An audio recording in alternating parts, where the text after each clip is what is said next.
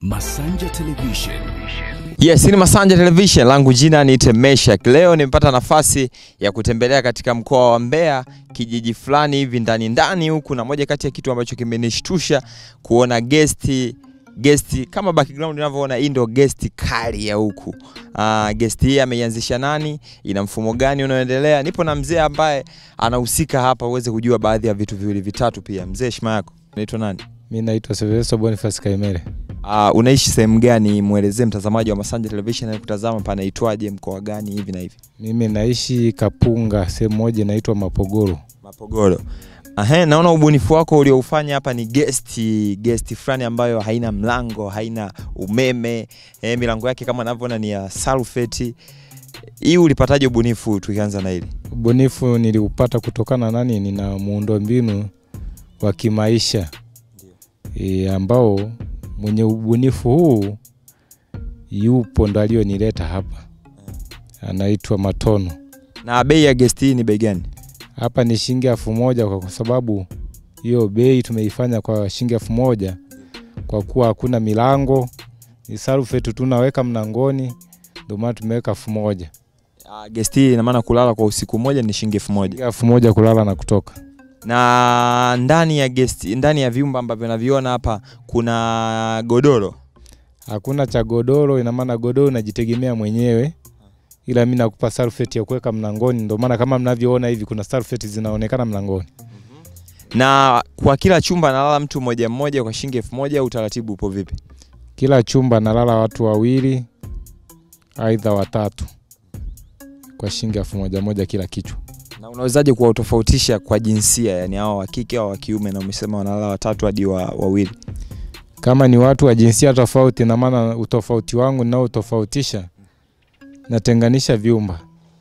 Kama ni wa kike naweza nikatenga vyumba vyao, wanalala wanajitegemea. Tunaona kuna ubunifu mwingi sana ambao umefanyika kwa watu wengine ikihusiana na guest kubwa, yani guest za 25,000, 30,000, hoteli kubwa. Wewe guest yako ni ya shilingi 1000 tu ambayo haina godoro na mlango. Unaweza kuzungumziaje hili pia?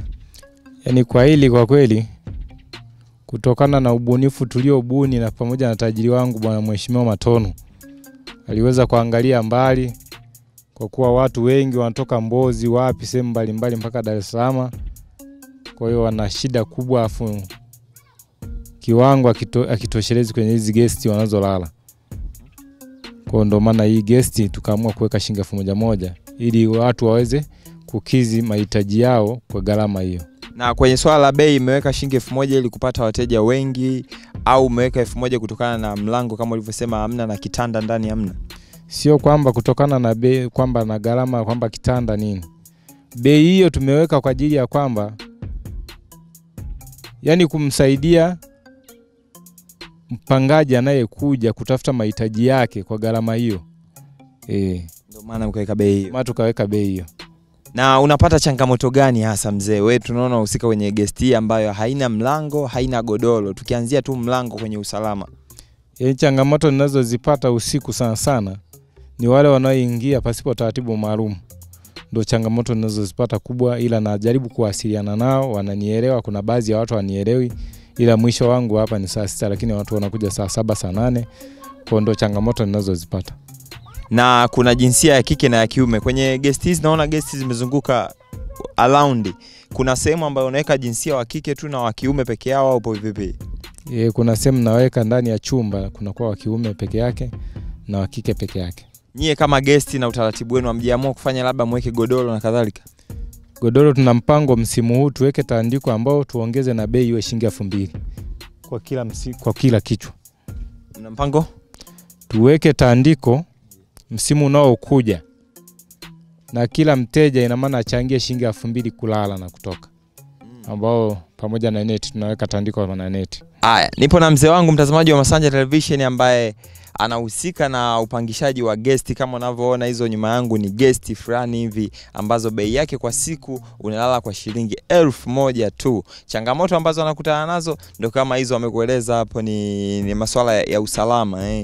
Mtu anaingia bila taarifa na kadhalika. Unafanya hivi uandikishi watu, yani kama kitabu kwa wangapi wameingia na wangapi? Swali langu ambalo naandikisha majina yanayeingia na muandikisha jina kwamba leo hii anaingia fulani, analala, kesho anatoka, na kila siku naandikisha naye ingia na kutoka.